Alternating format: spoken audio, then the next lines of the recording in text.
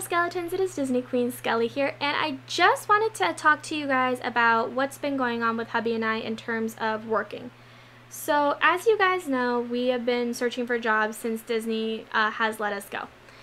Now we went out the Monday after we came back from hubby's birthday thing at the hotel, and we started looking for jobs. Well, I applied for a position and I actually got it.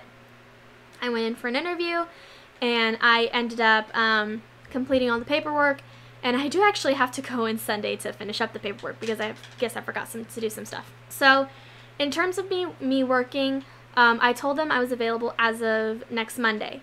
So as you guys know, I do have a bunch of videos already laid out. I have videos all the way through February at this point, so I am not worried about getting videos out to you guys.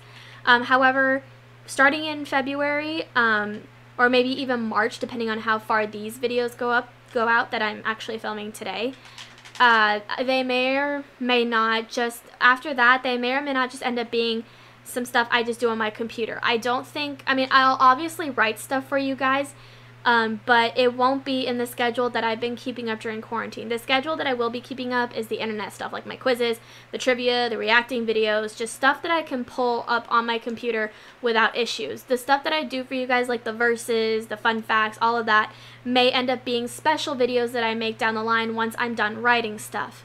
So things may seem out of order, things may seem a little crazy starting maybe in February or March, but if that's the case, I'm very sorry. I promise as soon as I can, I will pick it up. But for now, for that point on, that's just how things might go. Once that actually does start going on, I will let you guys know the day before that whole mess starts happening, and I will further explain how I am actually going to tackle this channel in terms of what my scheduling is going to look like. And I think one thing I might bring back is coming to DQS. I'm not entirely sure about that right now either. That's something that's kind of a TBD thing. So as soon as I know a set schedule for myself for my work, I will post a video again the day before things get haywire and let you guys know how the upcoming channel is going to be until things get a bit steadier. Now, in terms of hubby, he unfortunately hasn't found a job yet, which kind of sucks. But given that what we've heard recently was that our county was getting moved back to purple tier, which is the most severe tier, I don't know how many people are actually continuing to hire as of right now.